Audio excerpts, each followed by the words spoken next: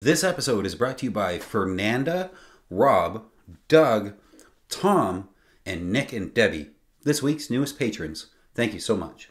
Cruising on a sailboat is basically, in its rawest description, living on a sailboat and sailing around the world while dodging the weather. From hurricanes in the Atlantic to typhoons in the Pacific to the East Coast parade of boats slowly heading south, because we aren't allowed to leave mainland US for the Bahamas until November because of the insurance companies, but nobody wants to be north of Lake Charleston because it's too cold. In the 1970s, sailing was all the rage. It was taking the world by storm, from the ocean racing yachts that we would get headlines on the news from every week, to the proliferation of people moving their families onto cruising sailboats to escape high fuel prices and things like the rat race.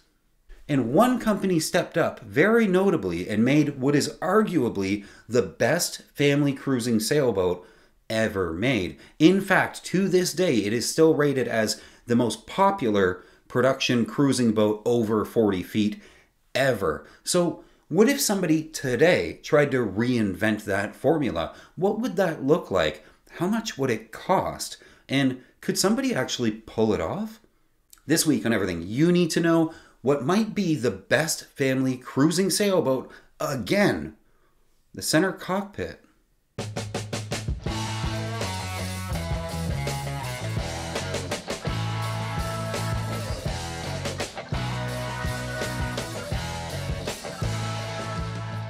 That old cruising boat I'm referencing that took the world by storm in the 70s is, of course, the Morgan Out Island, the 41. They made a bunch of bigger ones too. They made this thing from 1970 all the way to 1991. Over 1,500 of this boat are out there and sailing even to this day. And even though they've been out of production for 32 years, you can still buy one. These things are fetching about 70 grand right now, and it's hard to overestimate how important this was to the sailing world in the 70s, and for a few good reasons. Of course, with your family, when you're buying a cruising sailboat, the first consideration is going to be safety. So Morgan gave you 30,000 pounds of boat to make sure that you were safe in high seas or terrible anchorages, things like that. They also gave you the ever-important center cockpit, which is crucial to this design of boat for a couple of reasons. First, it gives you a midship safe place for anyone outside with high coaming, so falling out is actually very difficult. And also midship, up high like that, you have visibility all the way around the boat, so you don't really hit anything. And it's a great place to run all of the sailing lines so that you can actually sail the boat without ever having to leave the cockpit and go up on deck. And most people add an enclosure to their center cockpit, and it lends itself really well to that. So you sort of get this extra outdoor living room, so the kids have somewhere safe to play and hang out. But also key to this design, a center cockpit effectively gives you two sections of the boat on the inside, which works really well for a family. You get this sort of forward section that contains the main saloon, the living room, and the galley. And forward of that is the V-berth where you'd put the kids. And then all the way at the back, at the other end of the boat, a nice, quiet, aft private stateroom for the parents. It's exactly what you want if you're going to have kids on board. How many houses have the master bedroom directly beside the kids' room? Not very many, and there's a reason for that.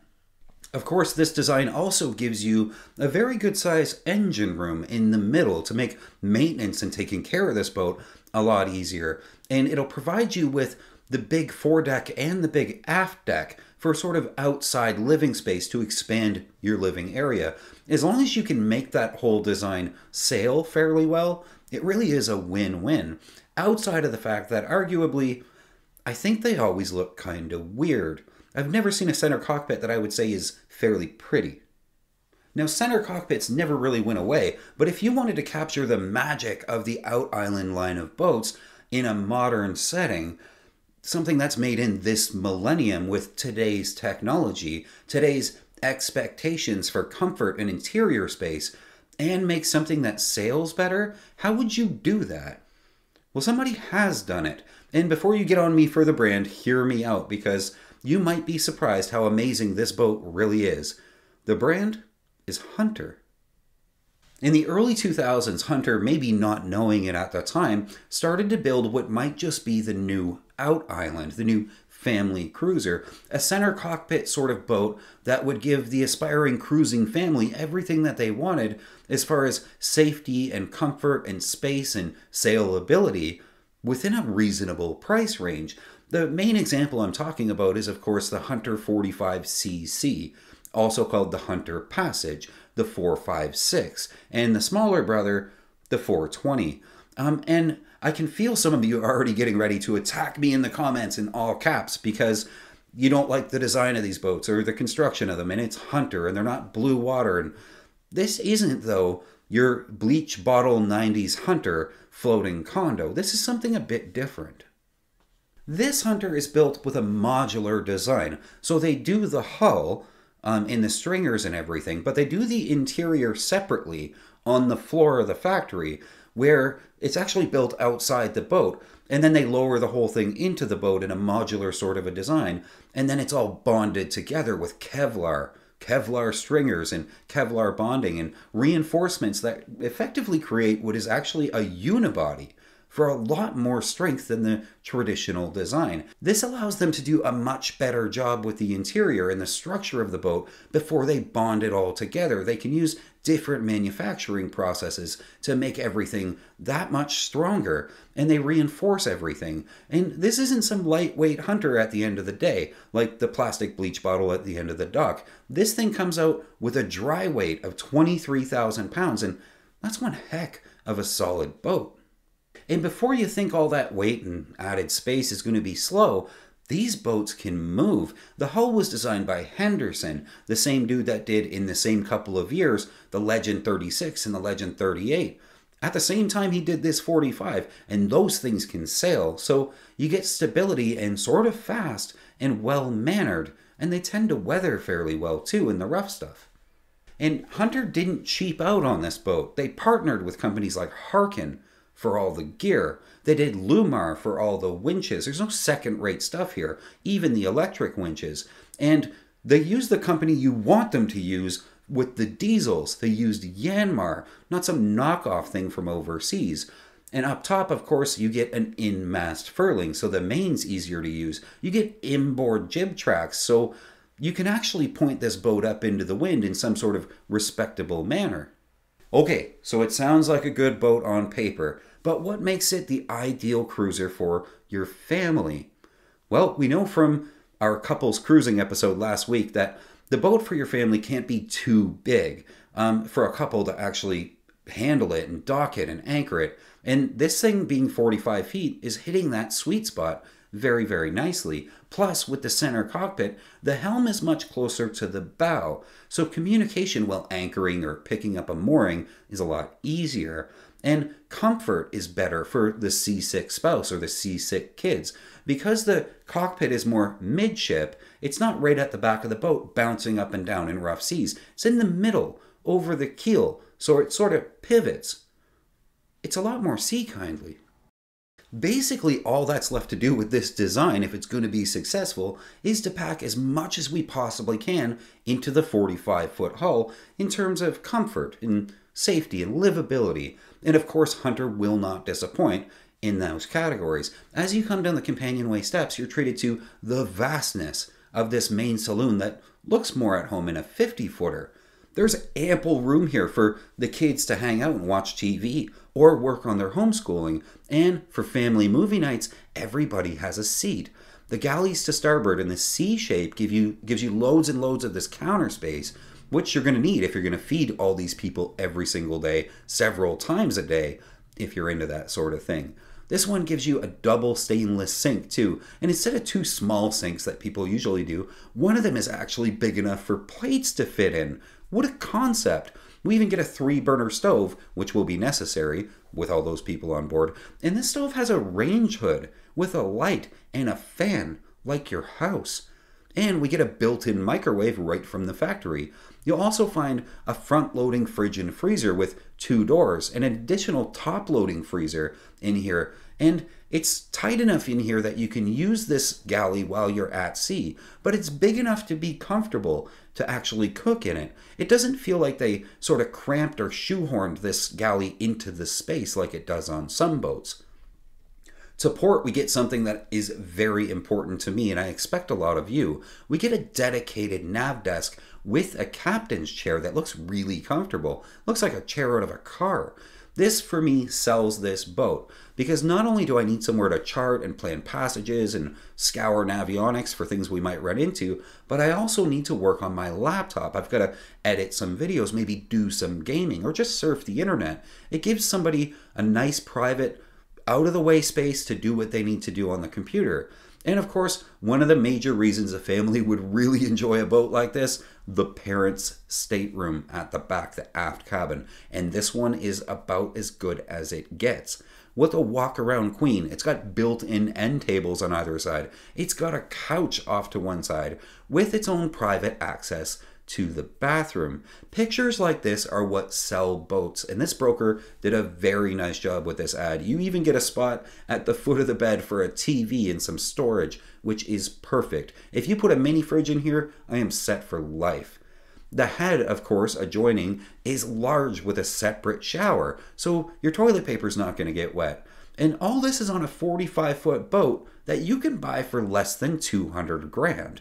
This is big boat luxury and space and accommodations in something that you can actually afford with this type of lifestyle.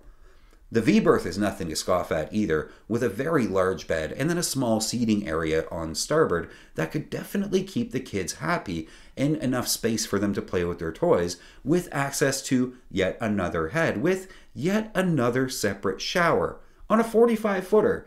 The ability for this boat to function on the day-to-day as a full-on floating home is excellent. It's so well thought out.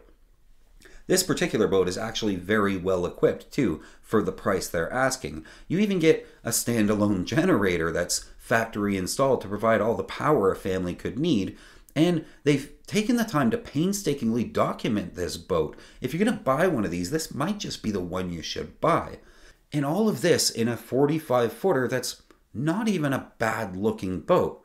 Here's the old Morgan for reference. And here's the Hunter again. Honestly, I think this boat just works on basically every level that it needs to work on to be the perfect family cruiser. So why wouldn't you buy it? Lady K Sailing is brought to you by patrons, people who give a couple of bucks an episode to make this whole channel possible. A big shout out to all the existing patrons. I couldn't do these videos without you. Thank you so much. If you get value from these videos or you want to help out, please consider becoming a patron.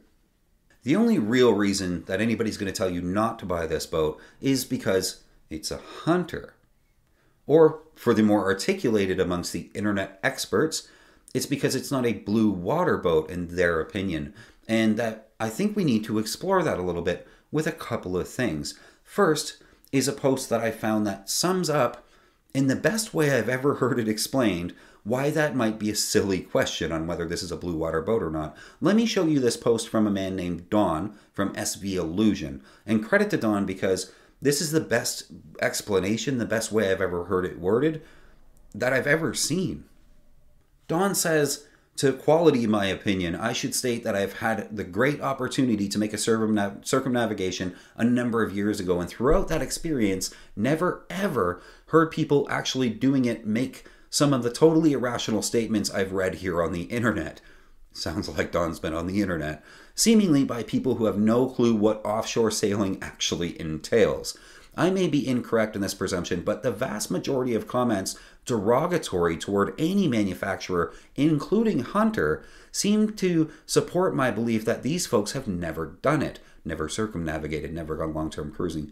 Surprisingly, that minor detail seems to escape them, as they appear quite content to speak authoritatively regardless. To this point, nowhere, at no time, and under no circumstances have I, during that trip as circumnavigation, ever heard a conversation amongst cruisers criticizing a particular brand boat. The obvious reason is that we're all too busy complaining about breakdowns, repairs, spare parts, provisioning, water and fuel supplies, etc., regardless of what boat or who made it. I guess there's more important things. Seemingly, the most problematic boats were the so-called gold platters made by the proverbial highest standards, with so many systems that problems were epidemic. I think what he's saying here is the overcomplicated boats that were way too complicated to be out world cruising. He goes on, we saw every conceivable type, size, and make boat imaginable, and it was abundantly clear that no generality could be made about any of them. They were all there and floating nicely at anchor in most places that people have never heard of. To do so here is only indicative of one thing, that the authors simply don't know what they're talking about. Good point, Don. He continues, in a storm, it is far more important how the crew managed the boat than who made the boat. It was far more important how old the sails were than who made the sails. Same with engines, rigs, mast, and lest I forget, coral can't read the nameplate when it's chewing up fiberglass. And I think Don's point is so clear here that any further comments from me are just unnecessary. I think to add to Don's point just a little bit, are these boats that are for sale. These are the hunters I'm talking about. And the inquisitive mind might wonder while I show you this, how they got there. Here's one, for example, in Croatia. And here's one in Italy. Here's one in Greece. And one in France. And one in Cyprus. This list goes on, which is not bad for a little plastic boat made in Florida to be being sold all over the world. How did they get there? The way I see it, there's only one real counterpoint you can make against these mid-40-foot hunters, the Passages and the 456s and the 450s. If you were going to be crossing an ocean with your family and you get caught out in some kind of wild, horrific conditions, which could happen, is there a better 45-footer that you would want to be on instead of this? My answer would be yes. My answer would actually be hell yes. The 23,000-pound hunter we're looking at can do it. But is there a better tool for the job? Sure. We just have to make some compromises. Let's say we want to keep the total comfort and luxury in the interior of the hunter, but we want to add maybe beefier rigging, a bit thicker fiberglass, and let's say an extra 10,000 pounds of weight just to throw the waves out of the way. No problem, we can do that. And here is the $350,000 Island Packet 440. Basically the same layout inside for $200,000 more. I think you see my point. So is this Hunter Center cockpit the new Out Island? Or is there a better family cruiser that meets all of our needs without costing all that much more? Let me know what you think in the comments. Also, don't forget to give this video a thumbs up, and if you can, subscribe. It's free for you and it would really mean the world to me. Until next week, keep the heavy side down, but not too far down. I'll see ya.